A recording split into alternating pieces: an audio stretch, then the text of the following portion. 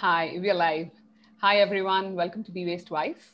I am Shweta Dandapani. I'm the community builder at Be Waste Wise. And we organize webinars, and we have been organizing webinars in the space of waste and sustainability for since 2013, actually, since very much pre-COVID. So, and we try to bridge the knowledge gap that is available, that's there in this field by and large. And today, the topic of today's webinar is consumers and their ability to deliver decarbonization. And the focus is going to be on societies which are more consumption led. We have Adam Reed, who's the Director of External Affairs at Suez Recycling and Recovery. He is moderating this webinar. If you have not seen other webinars he's moderated or participated in, please head to the video panel section on our website and you will find them all there. And Adam is going to talk to David Greenfield, founder and MD at Social, Environmental and Economic Solutions, Trevin Restorick, founder and CEO at Hubbub UK, and Stephen Clark, Head of Communications at TerraCycle and Loop Europe. We have received the questions that you had put in along with your registration. We've already passed it to the panel. And if your questions are still not answered, please use the Q&A section. Adam will make sure that the questions are passed on to the panelists. And that's pretty much it. Over to you, Adam. Thank you, Shweta, and good afternoon or good evening or good morning, depending on where you are around the globe today. It's good to see so many of you joining, and I see the numbers are going up by the moment, so more of you are coming on stream. An excellent panel today. Some friends, some colleagues, some experts, all experts, I hasten to add. And I think this topic is, this is a topic that I can have a conversation with my mum and my son, and all the experts that I work with and discuss online with at the same time, because it's so relevant and prevalent and important. And I think, today's session is not about how do we decarbonize or what is net carbon zero. I don't want to get into the technology too much. I don't want to get into the rhetoric.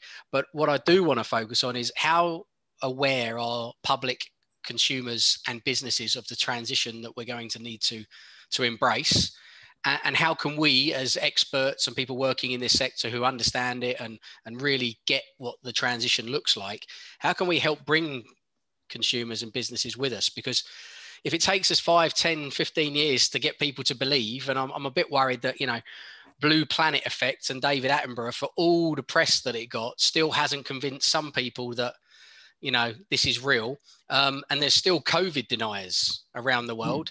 And if that's the case, climate change, well, maybe it's not real. So how is it we're going to get everybody, or most of the people, most of the time, because I'm probably going to be satisfied with that. That's a reasonable expectation, to a point where they're doing the right things, they're playing their part, and that enables the rest of the system to do its part properly. So today we've got some real experts, and I apologize for the diversity on the panel, but we have got 2 bald men and 2 hairy men. So hopefully that ticks a few boxes. But, the invitations went out to a host of other speakers and experts, and just diaries and didn't quite align. So today it's experts first and foremost. So with David, with Trewin, and with Stephen, we've got some very different experiences, whether it be consumer focus, whether it be technology transition, whether it be about the policy space, or it be simply around nudge, encouragement and support. So I'm going to let each of them speak for 4 or 5 minutes and give their perspective on how we take consumers on a carbon neutral journey,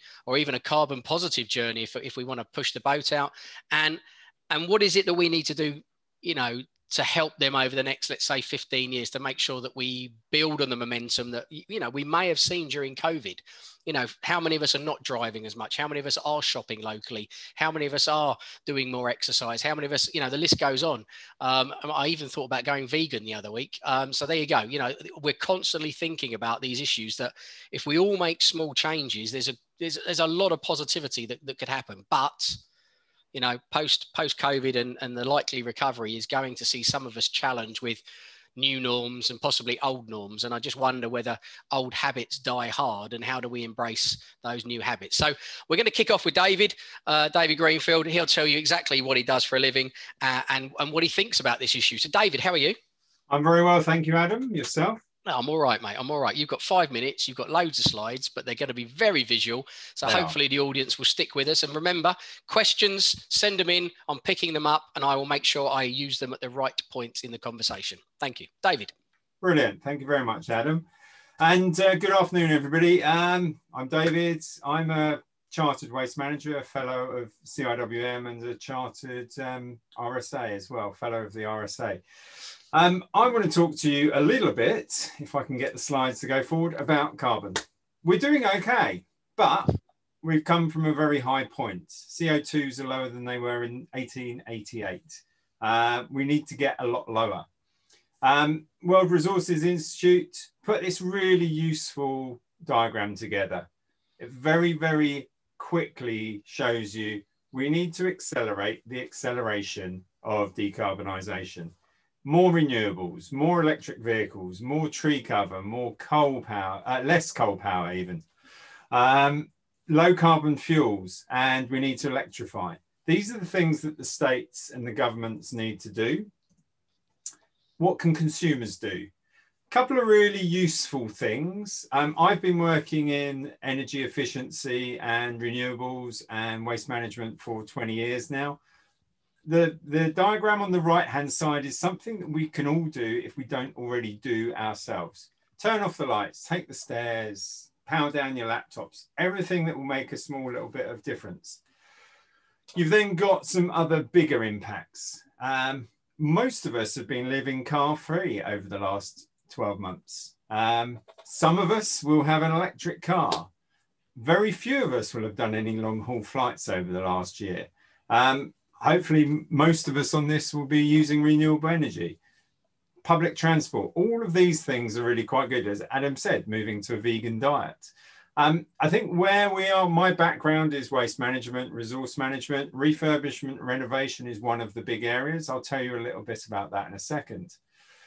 But there's confusion or slightly different messages depending on where you look at what people can do. Now, this is another example from environmental research. Mirrors quite a lot of what you saw on the previous slide. The one thing that isn't on the previous slide, which shows the biggest contribution to reducing carbon emissions, is to have less children. Now, there is a correlation between, I suspect there is a correlation between COVID and having less children, and it's going to go the other way, which in itself could mean that COVID, whilst all of the other factors like living car-free and less transatlantic flights might mean that we end up with a higher carbon output as a result of having more kids as a result of COVID and lockdown. A speculation rather than anything else. But there's also different information, and those of you know me that I like to look at detail. So this is a really good example of actually, you need to understand what you're doing and understand the detail that sits behind it. We all know that meat eaters produce more carbon than vegan. Those of you that eat chocolate, who knew that you can actually have chocolate that is more impactful than some forms of beef? Start to understand what's out there and start to move to low carbon consumption as an example. I did my own personal footprint and it looks quite good.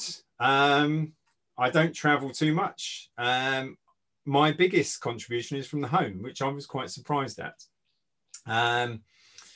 But from a work perspective, we've been doing something over the last 12 months, and I'm just going to play you a very short 45-second video just to show that I think from a waste management and resource management perspective, there are new opportunities. And one of those is how we actually go about collecting resources for reuse. This is what we're doing in Brighton and Hove. And this might be something for the future for decarbonising.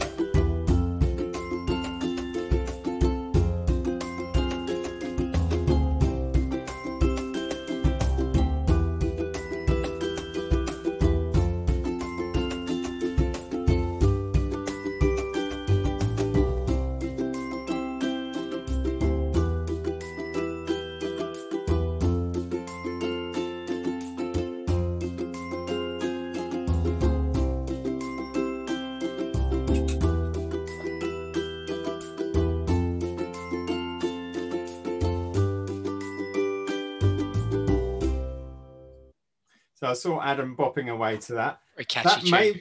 That may be the solution for future material collections, but we do need to look at ways we can capture materials. You as individuals need to understand what you're currently doing, scale yourself and make a difference. You have the choice. Thank you very much for listening. Thank you, David. Some great graphics in there, by the way, which is always a good start to a webinar for those that are watching carefully. You know, I think the personal carbon footprint, I did mine a while back and it kind of shocked me. It's significantly different now because of COVID and how we've restructured our lives. But, you know, that isn't permanent, I don't think. So it's quite interesting. I just want to share this on my screen, if you can see this. This was a report that came out just the other day. So this is People's Climate Vote. It's a result from a UNDP Oxford University report. And what it said was that everybody, you know, 80, 90% of the public asked on every continent, in every country, of every age, is saying we need to do more. We need more policy. We need more activity. We need more leadership. Yet most of it says nothing about I'll do more. And I think it's interesting, David, you've raised a very good point there that we can all make a little bit of difference. And I don't want to undermine the need for government policy, the right regulations and the empowerment that comes from centralized thinking. But we've still got to all do a bit more. So there's going to be some questions coming your way in a moment, David, because people have started to get active. But before we do, I'm going to run down the list. So I think we got Stephen up next. Stephen Clark from TerraCycle and Loop here in the UK. And you're going to look at this from a completely different perspective, focusing on sort of that consumer, that retail environment. Stephen, how are you? I'm good. Thank you very much. Good. Welcome. The floor is yours, mate. Thank you very much. If you can start the presentation. Lovely. Thank you. Yeah, I'm going to look from a slightly different perspective. So I'm Steve Clark. I'm the head of communications at TerraCycle and Loop. I'm going to focus during this part here on the reuse side rather than the recycling side. So for anyone who doesn't know what Loop is, I'm going to give you a quick intro. It's a zero waste shopping platform aimed at eliminating waste and greatly improving the delivery design and features of products. Via Loop, the consumers have the ability to consume and responsibly dispose of products in reusable, durable packaging that's then collected, cleaned, refilled and reused. So the consumer doesn't importantly own the package. They pay a deposit on it, which is returned once they return the packaging. All they own is the product. So if you buy shampoo, do you want the bottle or do you want the shampoo? I'm assuming you just want the shampoo. It's kind of, we look at it as the milkman reimagined. It's disposable packaging, making shopping, delivery and reuse convenient. And if you move to the next slide, I think this is my main point of today. There's various routes to market that we're going to have via Loop. The more convenient we make reuse, the bigger the amount of consumers who will get on board with it and will actually use it. So up until now, I think it's fair to say that zero waste has been pretty niche. Zero waste shops are small in number and pretty hard to find. Choice has been limited. There's only a kind of a pretty limited choice you can get in most small reuse shops. You have to take your own containers, you have to queue, you have to refill it yourself and clean your own containers. And as a result, it's not convenient for the consumer, and that's why not enough reuse goes on. The key to making reuse work at a mass scale is convenience, and that's exactly what we're aiming to do with Loop. So there's different models, which I'll kind of run you through. If you move on to the next one, please, Sweta.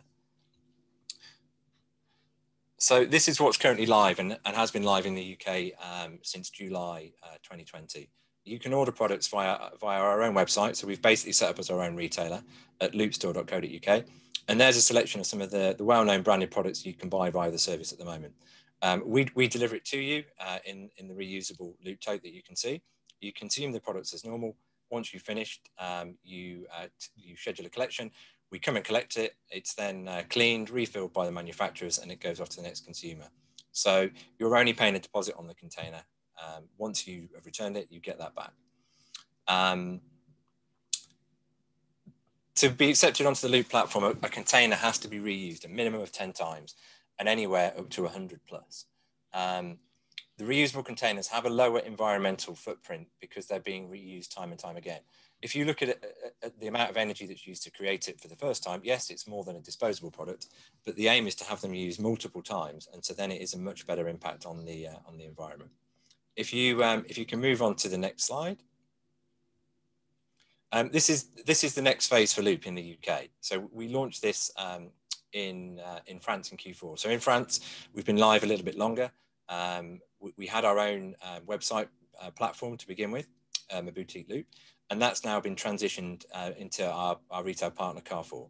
So you can now order things via Carrefour's e-commerce site. And in December, our first stores went live. So we now have 10 stores live in the Greater Paris region, where you can go in and pick the products directly off the shelf, and you can also return it into the smart bin provided. So the key for Loop is making it as relevant for as many people in as many different places that they go to as possible. So if you move on to the next slide.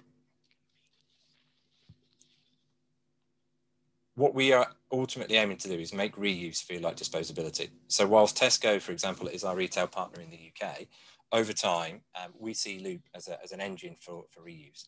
You'll hopefully see it in multiple retailers. We also made an announcement towards the end of last year that we're going to be doing a pilot in McDonald's restaurants for reusable coffee cups. And so the ultimate aim is, if you can imagine you do your shopping at Tesco, and a few days later you go to a McDonald's restaurant.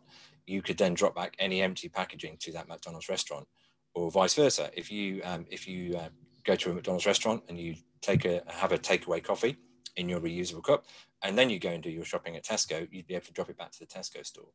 So this for us is really the big thing.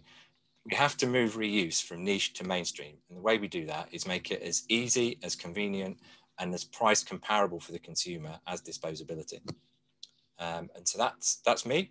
A little quick overview for anyone who doesn't know Loop, and back to you, Adam.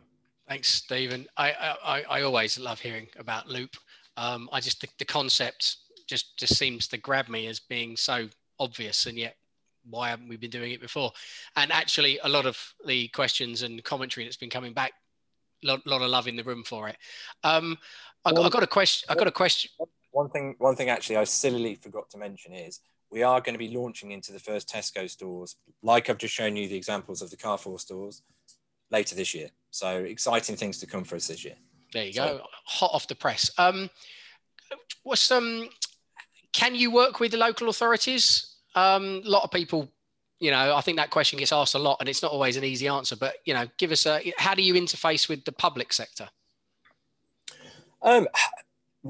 We don't currently have anything in the pipeline. I mean, we started off with retail. So you've got Carrefour here in France, you've got Tesco for the UK, we've got Walgreens and Kroger for the US. We're going to launch later this year with other retailers. So Loblaw's coming up in Canada, Aeon's coming up in Japan. We've got these other routes to market like Ulta, which is a high-end beauty retailer in the US. We've got a McDonald's that I mentioned. We've also got a similar pilot coming up with Burger King. So there are other routes to market that are possible. I don't know what it could mean for councils, but yeah, in theory, the more routes to market we have and the more ways consumers can interact and drop off their containers, the better. So yeah, we're very interested in exploring those routes. I think, my mum went online shopping for the first time during COVID. So, here's a shift in behavior that I thought was, she loved the experience of pondering down the aisle and picking up stuff that she never knew she needed because it captured her attention. And I think suddenly now she's buying exactly what she wants and getting it when she needs it. And she's gone, I'm never going back. And I think, sort of a Loop approach really plays to that kind of demographic who maybe would never have shopped online before, but COVID has kind of encouraged them to be different. All consumers are different. So some will prefer to do e-commerce shopping and some will prefer to go and, the physical bricks and mortar, picking it off the shelf. So that's what we're aiming to do. We're aiming to have both sides covered and other routes. So it's easy to get and it's easy to drop it off. Okay, now I've got a tough question for you because, today's about decarbonisation. So, a few of our learned audience are quite interested in the carbon footprint. You talked about 10 times round and that's the kind of the benchmark you need for your packaging. I mean, is that evidence, corroborated? Are you comfortable now that you know what the life cycle benefits are and aren't of the system? It's going to depend on the different route to market. So it's different if you look at it from an e-commerce perspective to looking at a bricks and mortar. And yes, it does take more energy to create a durable pack than it does a disposable. But the LCAs we've carried out so far, and we've got more ongoing, show that a reusable Loop container has the same impact at 2 cycles as a disposable. and then anything over that, it has a positive impact. So at 5 cycles, the loop model saves 50% of environmental impacts. So, but it kind of depends on the type of material. So that is on a shampoo bottle, for instance. Okay, cool. And so a similar question back to you, David. Carbon footprint, you're looking at some of these niche materials. You talked about sort of, we take back or capture. I love the idea of, Stephen talked about convenience, and you're going to go and collect stuff from people when they want a collection of material that otherwise ends up in a drawer for 5 years and nobody knows where it should go. Are you comfortable that, that your collection system is going to be carbon neutral, or is it electric vehicle led? How does that work? Yeah, it's we launched on the 12th of November. We've got an electric vehicle. We've set up our own data erasure system, and this is really important because we're dealing with people's data when we're taking back laptops, smartphones, tablets. We're actually now taking them and giving them to school kids and families so that they can get access during COVID, which is the whole ultimate cycle for us. We can collect a couple of laptops, a toaster and a kettle from one household, bring it back, data erase it, give it a new operating system via an electric van, and then drop it off at a family that needs some of those items. That for me is true reuse. We've, as I said, we launched in November. We've collected from 546 families already, 10.6 tons of small electricals. Which averages 18.46 kilograms per household, which, Adam, as you know, I like my stats. I can tell you that we've had 301 laptops and we've had 468 smartphones. As a system, it is quite a labor intensive system, but what we're doing is trying to respect the materials that were put into the original products and to give them an extended life. Yeah, we've got a huge amount of love from residents in Brighton and Hove for this, and beyond Brighton and Hove. We've had people asking us to come and collect their electricals from Liverpool. I'm sure the carbon footprint's not quite as easy. Well, exactly, and this is where actually it is about local solutions, because there are other providers out there. I think we are quite unique in that this is the first app-based doorstep collection service. There's a lot of work to do in terms of mapping some of this out, but I think there is the convenience thing. We are able to offer residents a time slot where we're going to come and pick up their materials. You don't get that from many other material solution providers. Fair point. Good point. Can I just remind those of you in the audience that are absolutely hurling stuff at me, which is great, can you put it in the question and answers box, not the chat box, because otherwise I need 3 screens. Just make my life a bit easier. Thank you. This is brilliant. So Stephen's talked about convenience, and you've now started talking about, usability in the public, which means I can bring Truin in, because you are Mr. Behavior Change. You're Mr. Nudge. You're Mr. Nerdle. You're Mr. Encourage, Empower, Support. So hello, Truin. How are you? Yeah, I'm very good, Adam. How are you doing? I'm all right, mate. Thank you for joining me. It's always a pleasure when I get to share a platform with you. Come on in. Hubbub's been at the forefront of nudging, encouraging, supporting residential behavioural change. From your crazy litter scheme in Leeds, which I love, to all sorts of community-based, fridges and other stuff that's brilliant. So tell me, are the public ready for this? And are you helping take those that weren't on the journey? Yeah, thanks, Adam. I haven't got any slides because I didn't want to do a sort of second-rate sort of government COVID briefing. Of next slide, please. So I'm sorry, you just stuck with a middle-aged old bloke on the screen. But just sort of to talk about where the public's at. We've been doing loads of polling at Hubbub since lockdown started. So we've done 5 lots of polling of the general public just to find what the mood is. I thought it'd be quite useful just to summarise where people are at. I mean, obviously, first of all, COVID sort of created a totally unexpected disruption to everybody's lives. And I think what we've seen is that actually it showed the impact of when lots of people change their behaviour all at once, what can happen. And actually people liked that change. They liked the fact there was less air pollution. They liked the fact that they were sort of could hear the birds again, and that there was less congestion around. So people actually, that forced break showed what collective action could do, and a lot of people want to keep it. In fact, most of the polling we've done shows that people don't want to go back to the old norm. So there is a real opportunity for significant change. But I think what we also saw was that COVID has impacted people very differently. You've got, your people making a sour bread out there and sort of endlessly talking about it on social media. And then about half the population really, really struggling with, can I afford to get food on the table? What's happening financially to the household? I don't feel secure anymore. And I think any environmental communications has to realize that we need to really bring everybody who's struggling financially along with us. So what we're seeing is, a lot more people are cooking at home. Food waste has suddenly become really an important issue. People are thinking about reducing food waste. We have a network of community fridges which redistribute food, fresh food via fridges, and that service has just grown and grown. A bit like David, we're working with O2 to redistribute and use smartphones. So we've got a community calling campaign redistributing 10,000 smartphones to those people who are digitally isolated. So I think if we're going to get anywhere, we have to link the social with the environmental.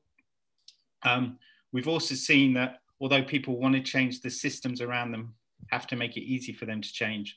So although everybody loved the fact that there was cleaner air, a lot of people don't want to get back onto public transport for safety reasons. Sale of secondhand cars is rocketing.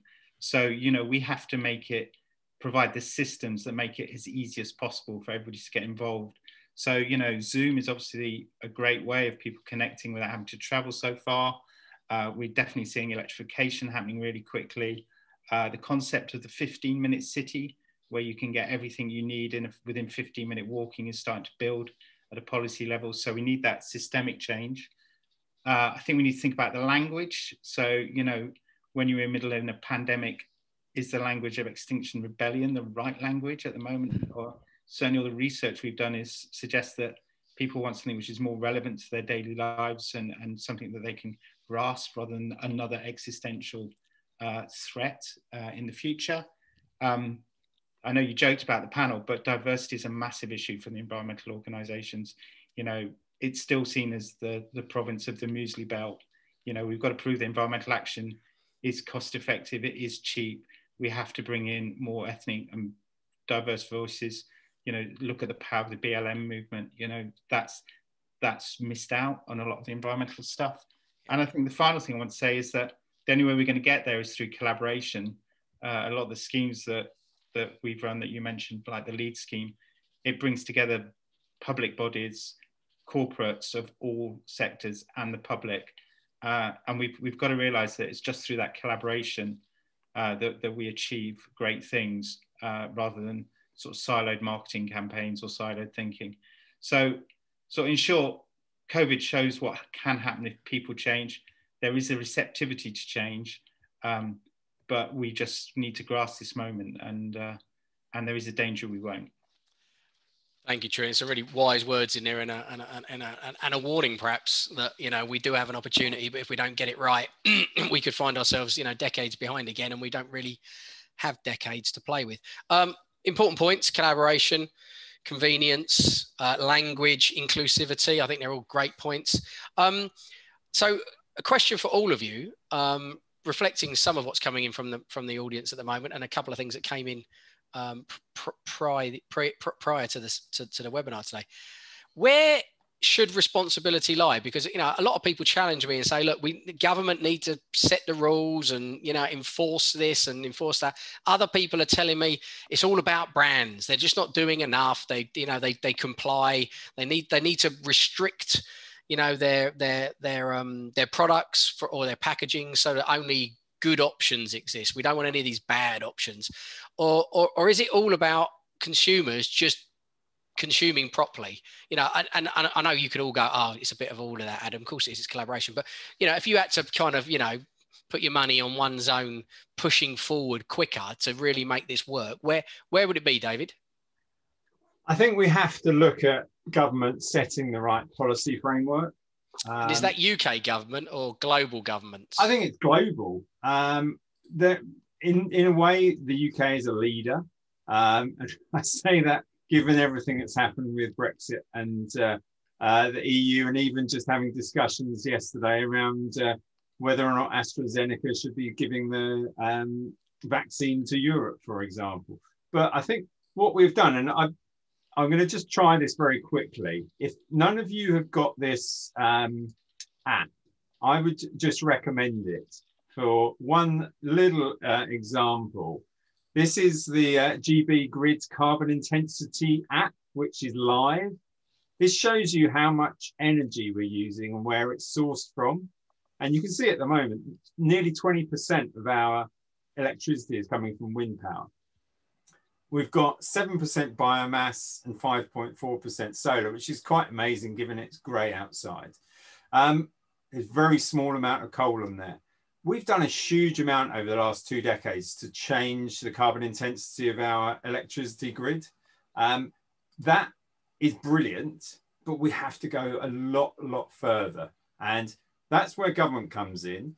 But we have to, and True made a really interesting point, with what we've seen on COVID, people are traveling in different ways. Public transport is low carbon compared to cars, but nobody wants to touch it. So we've seen a spike in car journeys and more polluting second-hand cars being bought. Cars, yeah. And so this is where we have to be really empowered with what can we do individually that fits within our life cycle. Not everybody can go and buy an electric car. Electric cars are expensive, but you can go and lease an electric car. Can you lease an electric car for the same price as a petrol car? No, but it's a lot more cost effective than trying to buy the difference. And that's where I think public authorities, businesses need to start putting more thought into how the right options can be presented to the consumers. And Stephen, I mean, you know, entrepreneurial activity, you know, bang, you've got on with it. I mean, brand led, I mean, were they looking for this, or is it consumers that you've looked at and gone, yeah, they're ready for a you know, revolution in service provision? What's been driving your example, and what would make your example more of the norm more quickly? You're on mute. That's a regular Zoom phrase, isn't it? I know, it happens every time I'm on a call. I think it's both. I mean, we've worked on the recycling side for a long time, but we know that recycling on its own kind of isn't enough.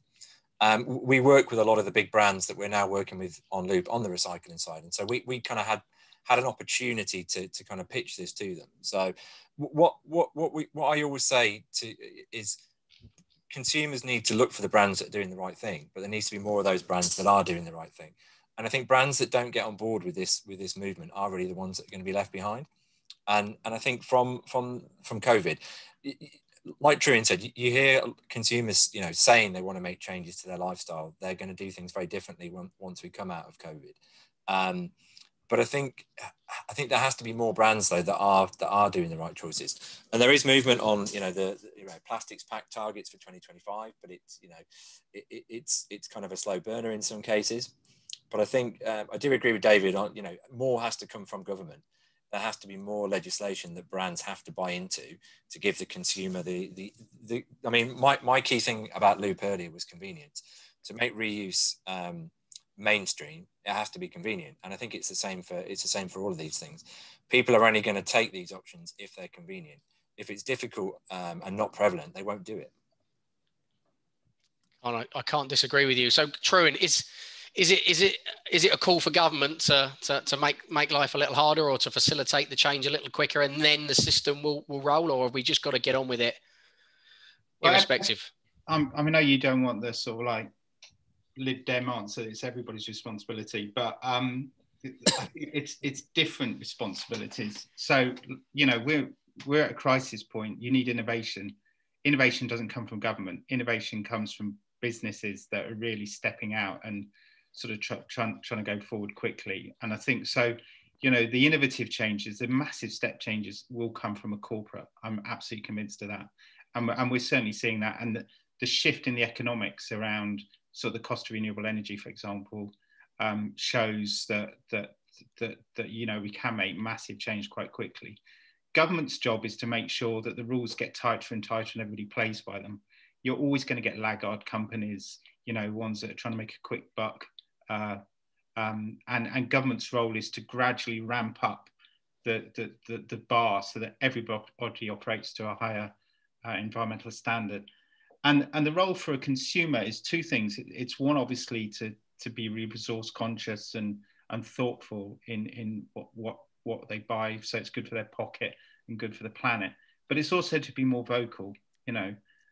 It's being vocal to businesses so that gives them the drive to create change, and it's vocal politically so that politicians know that if they sort of try and drop the environment bill for another X number of months, they're going to get kicked by the electorate, and that's not happening at the moment.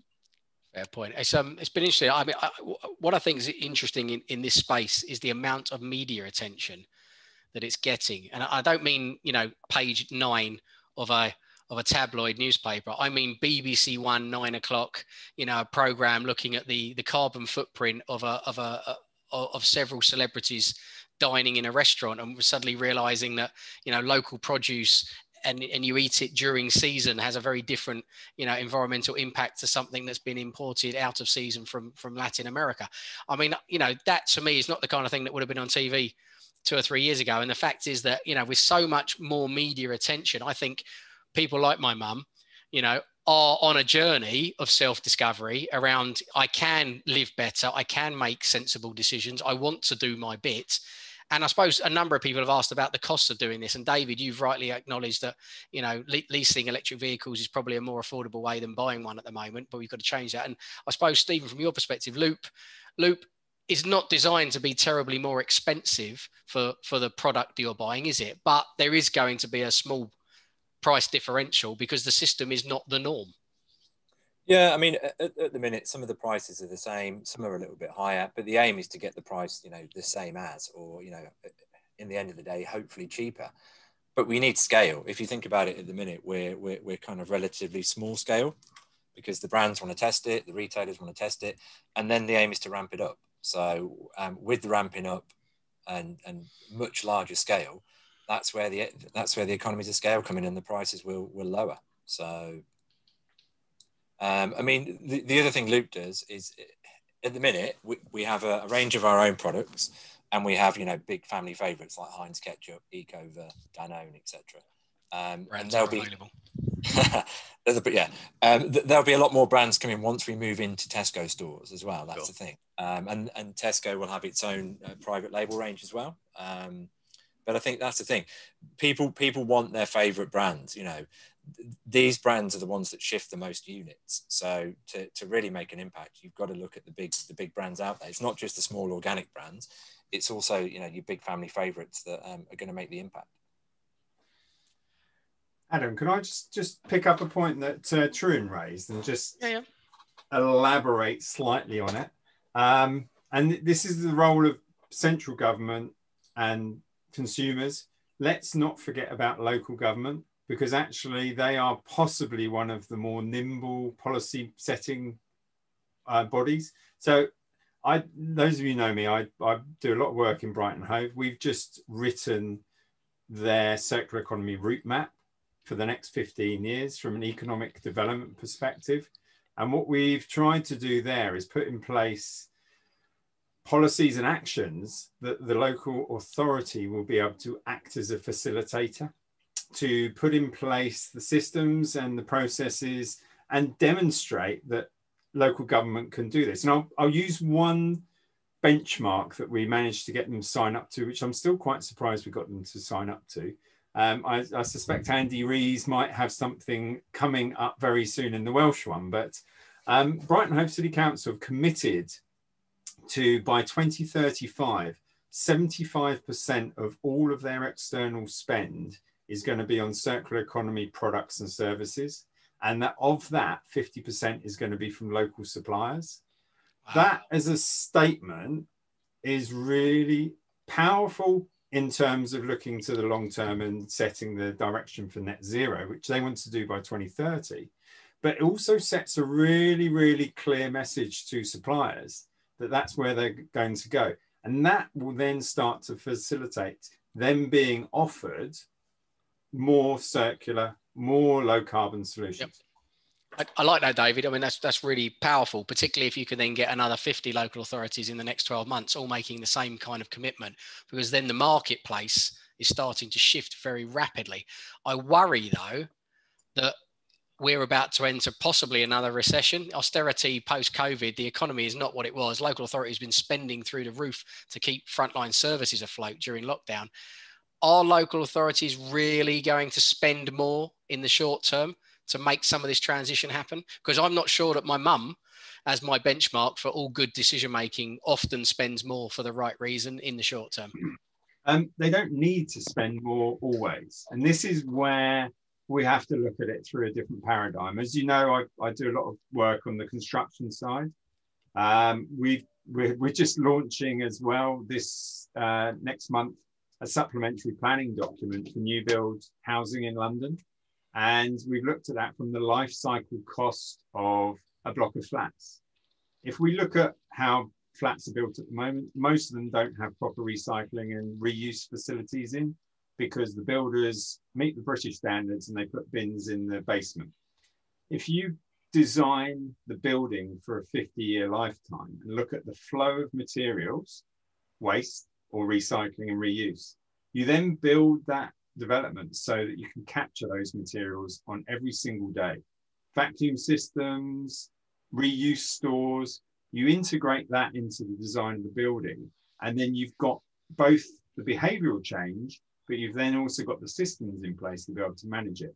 And I think this is where we have an opportunity to partner with facilitators, be they universities, be they local authorities, with innovators, to actually put in place systems that are going to reduce our carbon, capture all the materials that we need, but also make it really easy for the consumer.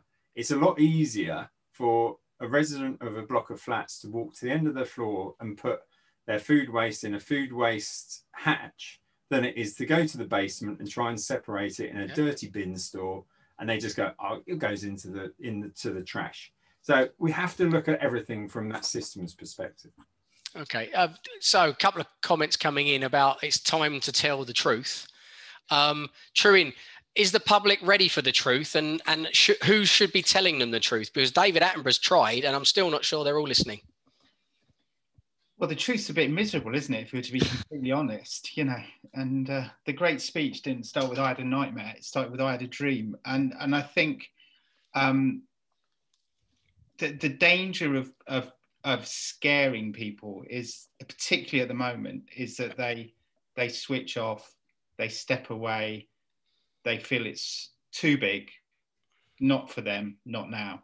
And the thing that constantly frustrates me about the way that the Green movement has spoken about environmental issues is it's very abstract, it's very distant, it feels expensive, it feels like it's a pain to do. And yet, if we were to talk about it in a different way, a greener lifestyle is healthier, you know, more diverse food, more active travel. You can save yourself a lot of money because you don't have to waste it pumping heat out of your house. It's better connected. You should be better connected with your neighbours in your locality. Yep. You should have a stronger sense of self and place. And you know, we've just framed the whole conversation in such a dire way, and it's left a real legacy of how people think about environmentalists, and it's not a great one, to be honest. And it's going to take quite a lot to bust that myth and change the narrative and change the story, to say actually a low carbon world is a world where you will flourish and you won't have to worry so much about your house being flooded, you know, or sort of disrupted food supplies, etc., etc., etc. And we just need to shift the narrative, because if we keep banging on, you know, if I go to any more environmental presentations with graphs that go up at a depressing bit at the end, going, the world is going to end here, you know, that's doesn't get people motivated and engaged. So I think people would like to see the truth as long as it's presented in a way that was positive for them and honest, rather than you know, the ice age is coming, or the icebergs are melting sort of type.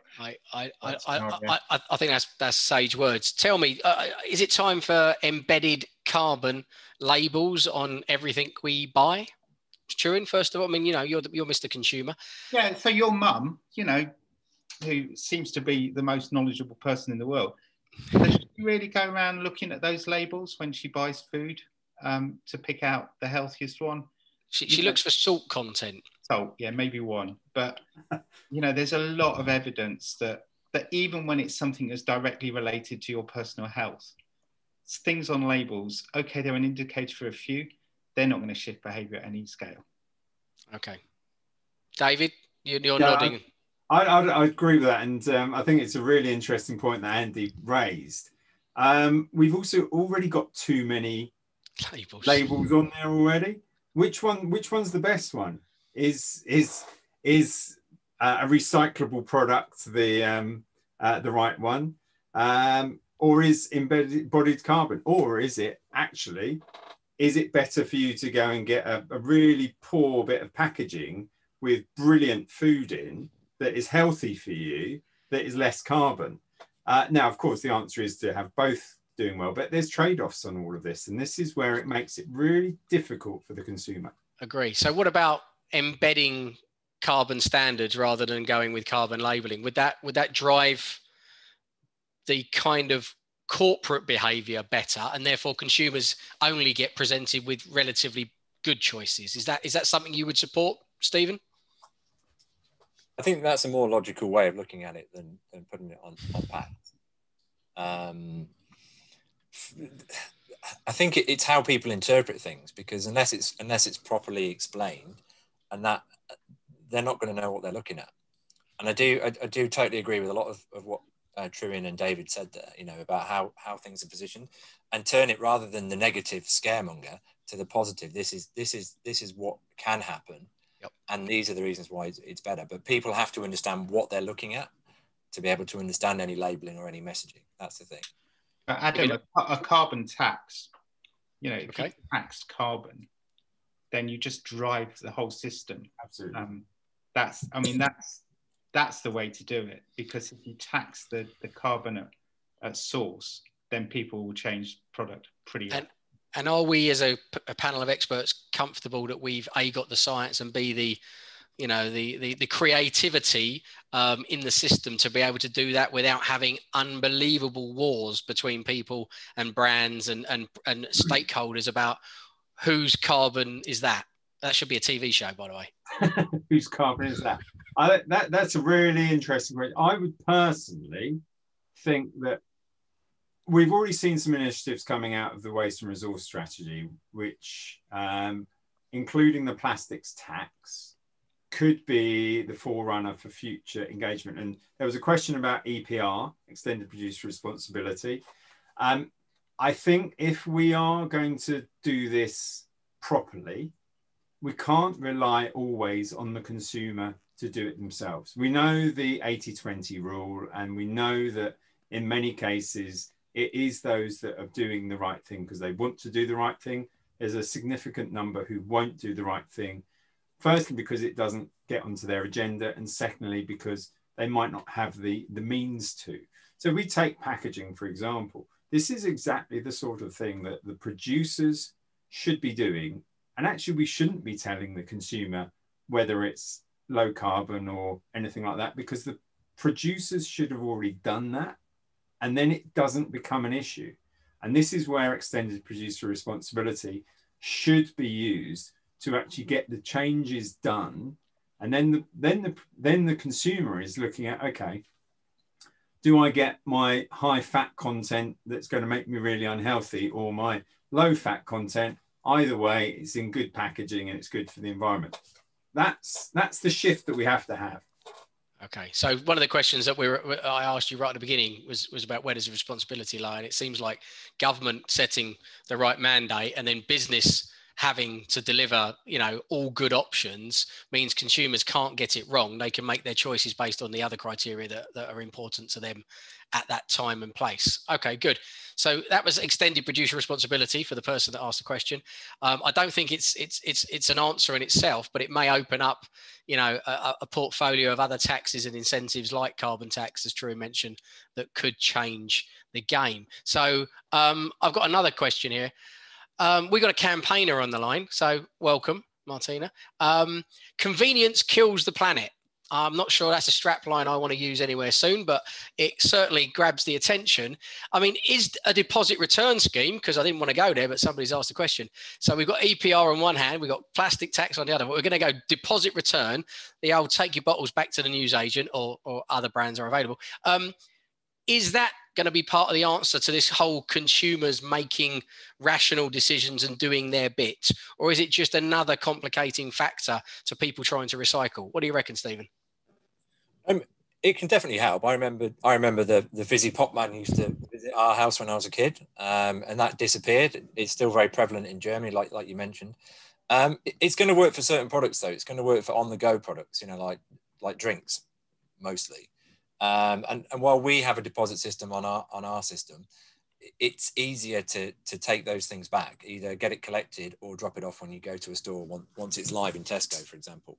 So wider products outside of Loop, yes, it can work for some, but I think it is on the go. It's on the go stuff, not your general stuff at home. Yeah. True. Yeah, it can be, can't it? As long as it's part of a thought through system. As long as it doesn't compete with 4 or 5 other recycling systems all trying to do the same thing. And where it's worked, it's been central to the whole ethos of collecting. It's where you sort of try and retrospectively bolt it onto 4 other systems and then don't get rid of those systems, that it gets a little bit complicated. But on the convenience thing, and as I think I also am as a campaigner, we've got to stop as much consumption in the first instance. And purchasing online is a great way to over purchase. So if you're buying clothes, you buy 5 things and then you return 4 of them. What about the environmental impact of that piece of clothing? As you bought 4 of them knowing you only want 1, you return 4, so you've got the transport both ways, and then we're pretty certain that quite a lot of that clothing you return is probably being burnt or shredded rather than being repackaged and sent back out again. So convenience is links to excessive consumption, excessive spending, and environmental impact. Now, that's a really hard message, but I think, we've got to change in terms of consumers, that expectation that you can get 5 things delivered if you only want 1, and you don't even think about the broader impact of it. I think that's where our focus should be, rather than on quite endless conversations about is DRS better than this or that. I think that you make a really good point, Trim, because I'm old enough to remember Corona bottles in my case, Stephen, and no, the bottle man, I wasn't interested because I needed the exercise to go back to the newsagent, and that's how I got my pocket money. So look, healthy lifestyle, entrepreneurial activity, and I was recycling. My God, I was born to work in this sector. But Adam, can I just on that, because I was part of a debate with the American University just last year, and we were discussing exactly this point: what's better, store purchase versus online? And this was part of the Reverse Logistics Association. And one of the things that I was actually, we were asked to not take sides, but argue a point from an individual side. I agree with True entirely that there is this huge opportunity to waste stuff as a result of online.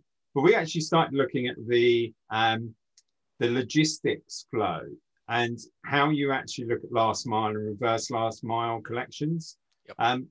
There is potentially a better carbon model delivering directly to the home because you're cutting out the middle person, which is the shop.